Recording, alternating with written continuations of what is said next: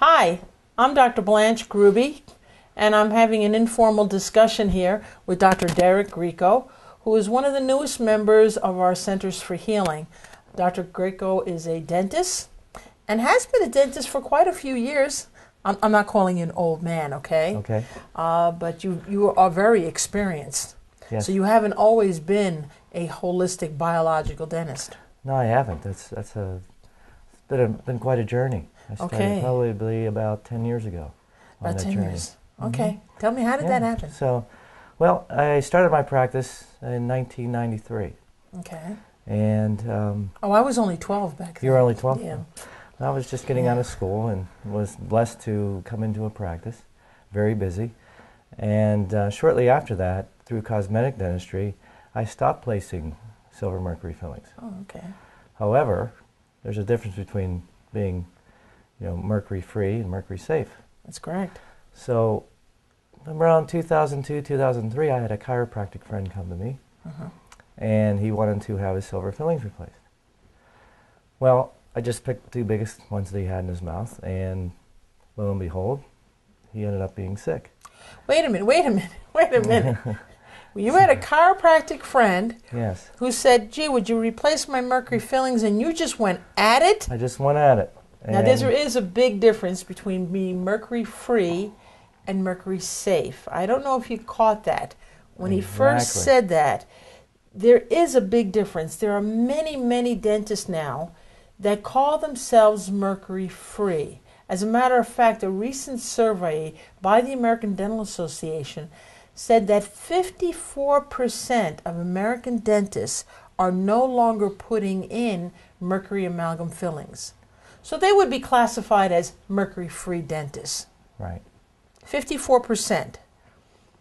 That doesn't mean they're mercury-safe dentists. They just might go right ahead and start drilling on a silver mercury filling with absolutely no protection for the patient and absolutely no protection for themselves. So what I'm hearing from you, Dr. Grieco, for the first time, no kidding. I mean, yeah, I know you. This is coming as quite a shock to me. You might want to rethink your relationship with me. So what I'm hearing now is that you just went ahead and took his fillings out. And tell us what happened. Well, shortly after, he had called me and said, hey, a couple days after, he was an avid, actually a competitive cyclist. Okay. And he went through a vigorous workout, and he said, I could hardly do half of my workout today. And I said, well, maybe you were allergic to the anesthetic I used or something. Okay. So lo and behold, I had him come in 2 weeks later. We did 2 on the other side. And I used a different anesthetic thinking, maybe it was something with the anesthetic. In boxing, they call that the 1-2 punch. Well, we did that, and same thing happened to him, but he recovered. Was able to, go back to work, but shortly after that, he started to get fatigued at work and irritable, and for about a year, he slowly declined. Wow. To the point where he had suicidal thoughts. He thought he was going to harm his family, and his professional life really declined.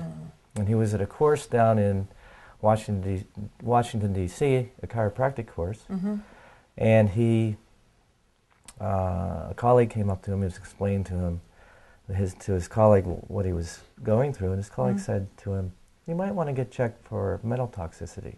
Right. So there was a practitioner back in our hometown of Pittsburgh, my hometown of Pittsburgh, and a holistic practitioner that was trained by Dr. Huggins. Okay, good. Who has since then retired, went to him and had his revision done, and he came back. Thank God he loved me enough to come back to me and say, hey, Derek, you need to go and look at this protocol and learn how to do this.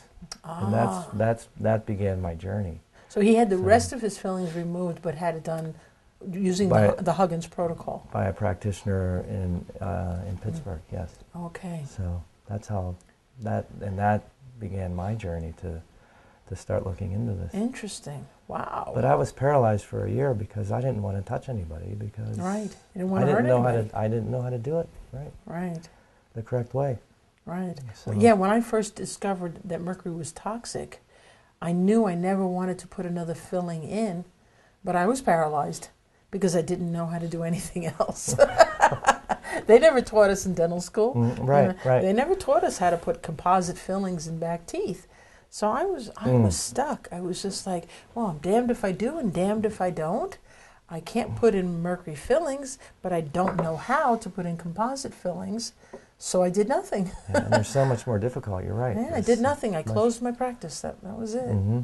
Wow. Yeah, so that's very interesting. So that's how you got interested. So that's how I got interested, and I had attended my first meeting down in Florida, and I believe I met you there, but it was a real quick, you were giving a lecture. Right. And then I attended the Huggins Alliance training in Colorado Springs. Okay. And that's where we had met, went out to dinner with my team, and you were so gracious, and you even taught part of the course. Right. So, right. Actually, most of the course. Because, right, most of the course. Now I'm teaching all of the course. That's right. Because Hal would get off on his tangents. Kept having to try to rein him back in, but what a blessing, what an experience, and so that's. It's life-changing, isn't it? Totally life-changing. And when you realize that you can't be doing dentistry the old way, it's a 180-degree paradigm shift. Exactly, yes.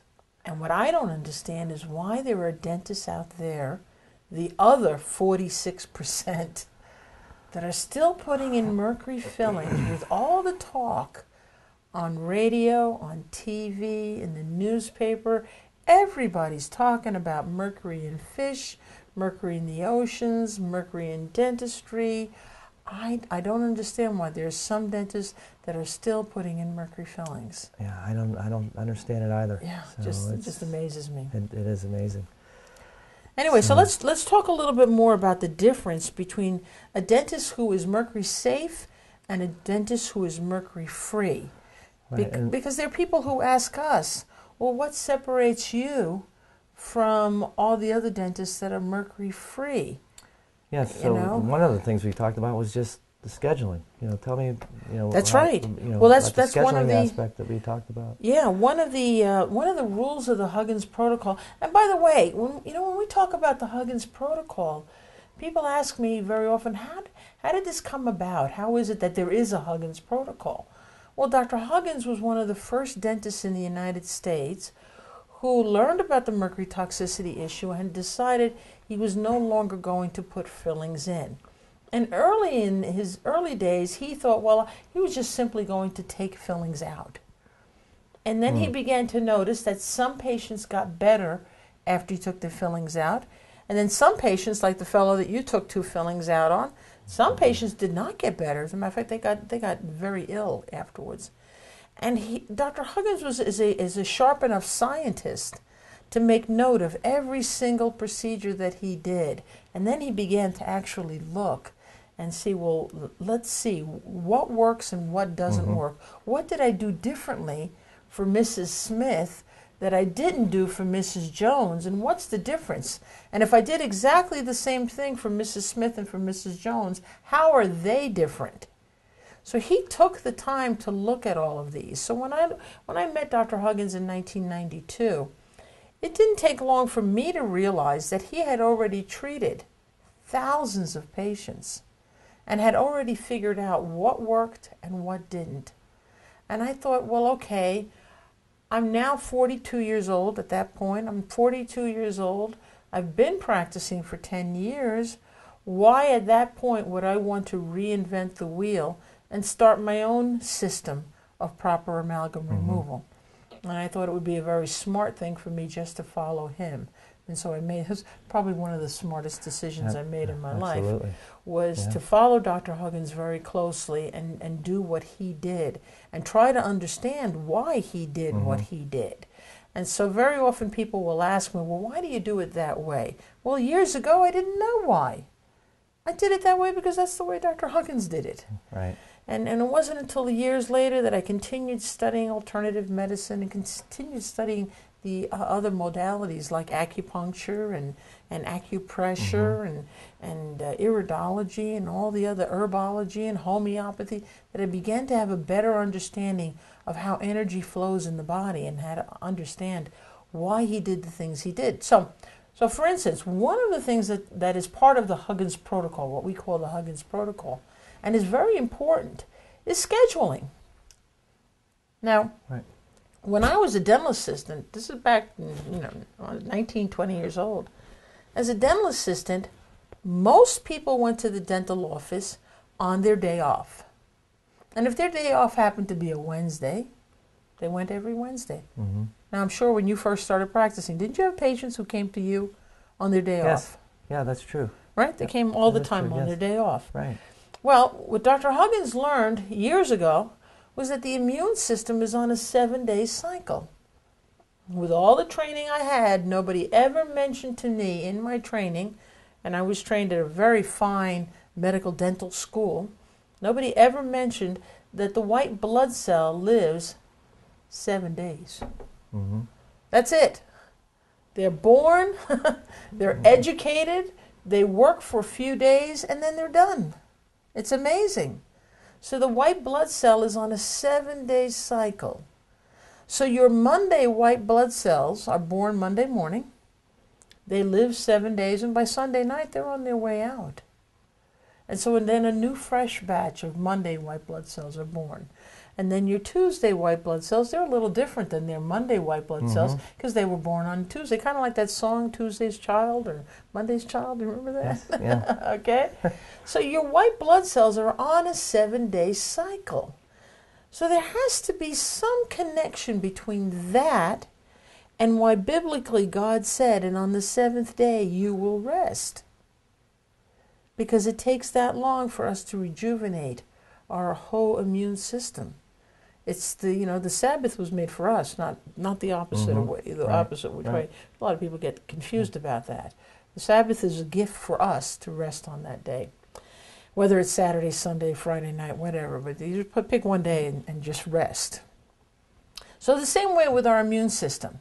So if you continue to see a patient on the same day every week, and that happens to be a Wednesday, eventually what's going to happen is their Wednesday white blood cells are going to be at an all-time low from their whole life. Yes. At an all-time low. So you never want to schedule a patient on the same day of the week over and over again. And if a patient does get a Wednesday appointment in the Huggins Protocol and in our office and in all of the centers for healing, that patient will never get another Wednesday for at least 28 days, for a full month. We like to allow their Wednesday white blood cells to build up so that they're nice and strong for the next time something happens and they need that extra strength. So that's one of the things that we follow in the Centers for Healing, which are all Centers for Healing, by the way. All Centers for Healing are dedicated to the Huggins Protocol, which means it doesn't matter if you're going to Centers for Healing in California, Centers for Healing in Scranton, Centers for Healing in Pittsburgh, Centers for Healing in Austin, Texas. All of them will be dedicated to following the Huggins Protocol because our number one rule is to first do no harm. Right. So unless a patient is sedated, and we'll get into a whole conversation about the whole sedation thing, unless a patient is sedated, if they're fully awake, they may not have the same day appointment twice in a row. Yeah, and that brings up the point about the charges. If they're not going to be sedated and we have to do sectional Right? dentistry, the charges are very important. Very important, Very very important. different. Right. You mean So, electrical charges. You don't mean how much money we're going to charge them. Well, that's, Okay. That's I'm good. sorry I didn't Electrical specify charges, that, yeah. right. So that brings up another rule of the Huggins Protocol, is that you have to find out what the electrical charges are on the teeth. And when you take the fillings out, you don't just go in there haphazardly like you did on this one fellow and how I probably would have done on many people had I not been trained. You don't go in there haphazardly. You go to the filling with the highest negative charge. Now, Dr. Huggins took a lot of flack and a lot of criticism because his fellow colleagues said there was no scientific evidence for taking out the filling with the highest negative charge first. I said, there is no such proof. Show me. It doesn't exist. And well, years later, he found out there was proof. There is scientific proof. It's actually basic physiology that shows that if a tooth has a high negative electric charge, then the polar end of that tooth, the opposite end of it, has a positive charge leaving it. And positive charges have a totally different reaction on the brain and the hormonal system of the body than negative charges do. And so it really is very important when taking fillings out that the filling with the highest negative charge comes out first, unless the patient is sedated. Right. Okay, so that's another thing that we follow in Centers for Healing. And it's important that patients understand that. Because, you know, yeah, you're a mercury-free dentist, I'm a mercury-free dentist, but then there are many other mercury-free dentists. So what separates us? That we follow the Huggins Protocol, and that makes us also a mercury-safe office.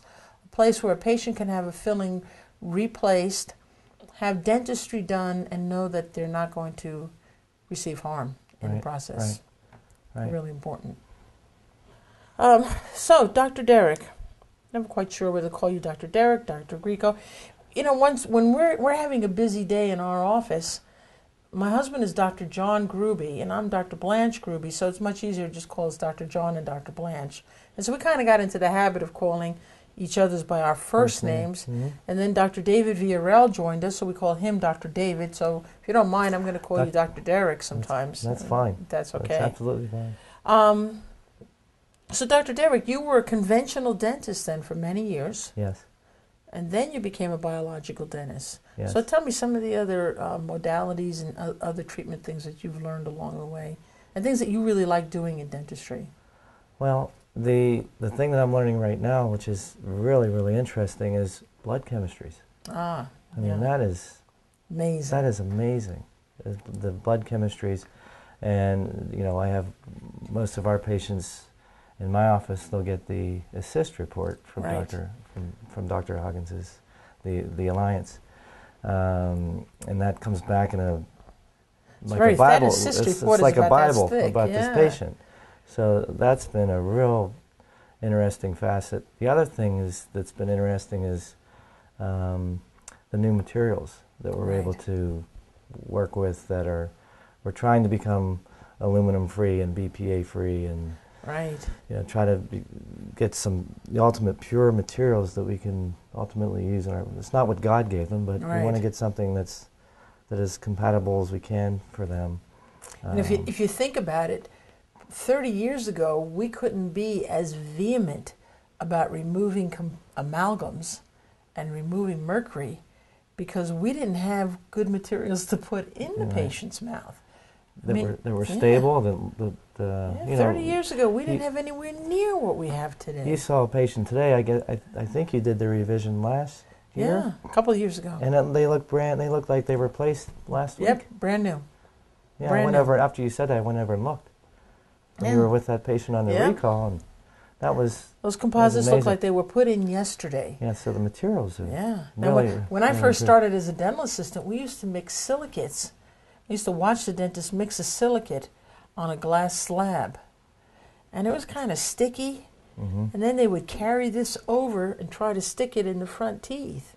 It was just a totally different ball game compared to what we're doing now with composites. Wow. Yeah, so everything has fit in together. The fact that we have the better materials now is helping us to be really dogmatic. I hate to use that word, you know, in dentistry, but it's true. We can be dogmatic about the fact that there are safe materials that are just as good, if not better, than mercury, than porcelain fused to who knows what, than porcelain fused to gold, or to even gold crowns and gold inlays and onlays. And there was a time when that's all we had available for patients as restorative materials in their back teeth. And that's just not true anymore. Right. No, now the composite dentistry is just phenomenal. It is. It's really amazing. Trying to think the other modalities that, you know, through Huggins training and your training of me, that's really changed is just my new patient pool has changed. Patient pool in the whole new patient exam. It's so much more complicated. These patients come in with a myriad of issues. Right. And you're part psychologist and investigator. You're trying to piece the puzzle together. Right. And you need so much more time and energy. And these patients are very sick, a lot of them. Right. And they've been to a myriad of doctors. They're at their wits' end. They are. They've already been to usually 4 or 5 other doctors. Then they were sent to a psychiatrist and told that it's all in their head. Yes. And I've always said, yes, you're absolutely right. It is all in your head, except it's in this third of the head, what we call the mouth, and not this third. Yeah. Big difference between the two. Right. But you've had training in surgery and all of that. I mean, you just fit into our office like a glove. I mean, just zoom. You have a great team around you, and it's been wonderful. It's been a real blessing. That's great. So I've really enjoyed it. I don't know about my team back home. I give them a couple of days off, and they're worried if I'm ever going to come back. Are they getting lazy? All right. But it's been great. Good. Very good.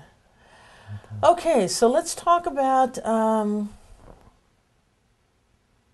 the actual removal of the fillings. Okay, there are people that believe. There are patients that believe that if they're recommended to a specific dentist, they must go to that dentist. When the truth is that there are very few dentists, especially in the United States, that aren't highly skilled dentists. I mean, most people really have good hands. Just to get out of dental school, to pass the boards, right. You have to have good hands. You have to have a tremendous amount of skill. So really, the difference between what we would call a mercury safe dentist and one that's not a mercury safe dentist is really just somebody who understands the Huggins Protocol and knows what kind of rules to follow before they go in there and take that filling out. You agree with me on that? Yes. Very good. Yeah. Yes. So, first is the patient workup that we do. Right. Patient workup. And then we have the compatibility report. Right. We want to make sure. That's right. That's right. We want to make sure we have the right materials that we're going to put into that patient's body that aren't going to harm them. Right. Very often I'll ask a patient, well, you had your fillings taken out in such and such an office. So how did the doctor figure out what material to put in? And they just give me this blank look. Right. What? I go, well, I'll ask the question again. How did the doctor figure out what filling to put in? Well, it's easy enough to know how to take out something properly. How did he know how did she know what to put in your mouth? And they give me this blank deer in the road look and say, well, I don't know. I think they just picked a material that they liked.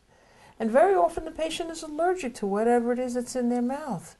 So while they did, on the one hand, they did a good thing, they took their mercury fillings out, but then they had something put in their mouth that they were also allergic to.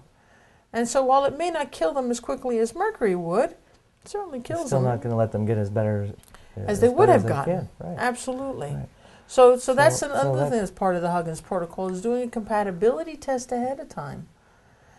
Paying attention to, so far we've talked about supplementation, looking at their blood chemistry and seeing where the patient really is at. Looking at their blood chemistry, looking at their supplementation, looking at their diet. That's a very big key. That's a very big part of it.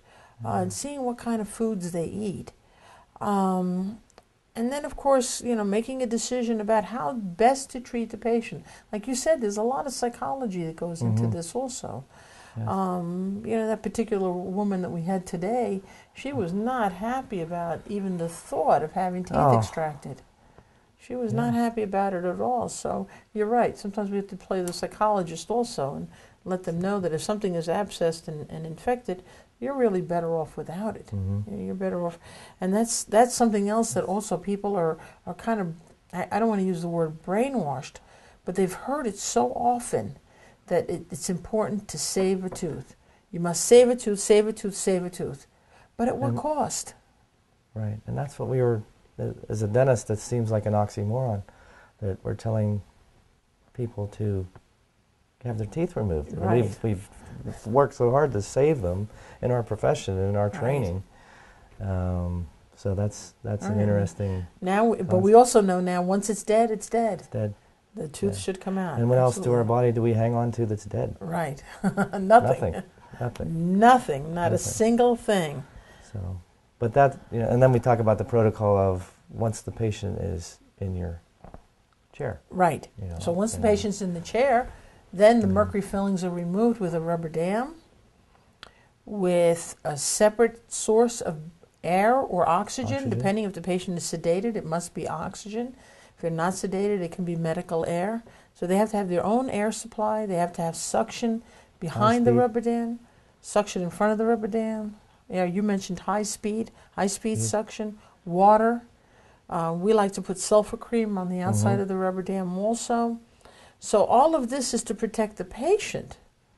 Well, what kind of things do we do to protect us? What are you doing now to protect yourself that you didn't do 30 years ago? We have a mine safety corporation that's right in my hometown. It makes the masks that filter out the mercury vapor. Right. So you wear a gas mask? Yes. And so do I. And I'm all cover my head, my eyes. I'm all garbed up. Our patient is all covered. Right. Once we're done with the removal of the mercury, that all comes off. Right. And then we change it. That's great. For the restoration. Right. One of the things also that I learned in the Huggins Protocol, that it's very important after the mercury filling is carved out to go in with a slow drill. Oh, yes. There are a lot of dentists that just love to use the fast drill, and they cut up the whole tooth with just a high speed.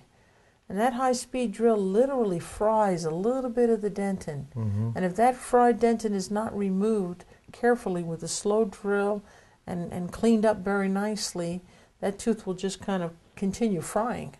And that's why a lot of people will they say, well, I had my composites taken out, but then the teeth died one by one. And then when they say that, I know immediately, they were not trained by Dr. Huggins, and they don't use the slow handpiece as much as they should. So that's part of the Huggins Protocol also, is to use a slow handpiece very, very carefully. Take out all of the amalgam, take out all of the decay with slow handpiece, and then wash the tooth out thoroughly. You know. Yes. Why don't you say a couple of words about ozone? You're familiar with the ozone therapy? I am. Well, through your office, yes. Okay. So that's going to be my next side continuing education. I'd like to get learn about more ozone. versed in Love ozone. so I can bring it into my own personal office back in Pittsburgh. Right. But that's a terrific adjunct. When I was in dental school, they used to teach us to take a little pellet of hydrogen peroxide to wash the inside of the tooth.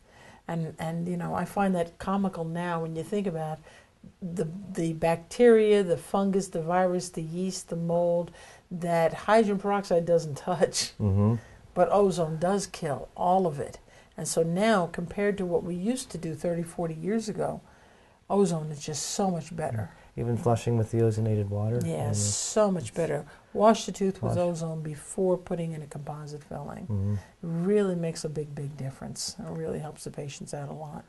Yes. So this has been great. I love having you on our team. It's just wonderful. Well, thank you. It really is. Love being with you, and looking forward to future helping patients get healthier. So when you come to Centers for Healing, you can be rest assured that the treatment that you're going to get is first going to do no harm. That we follow the Huggins Protocol, and it doesn't really matter if you get Dr. Derek or you get Dr. Blanche. Well, actually it does matter. I tend to sing more while I'm working and tell very corny jokes. Do you tell corny jokes? I don't, but I can dance and do a jump. Dance. There we go. You can dance.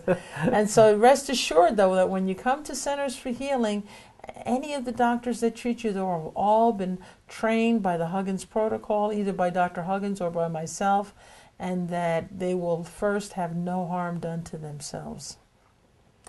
This has been great. Thank you, Derek. Thank you. Thank you very much.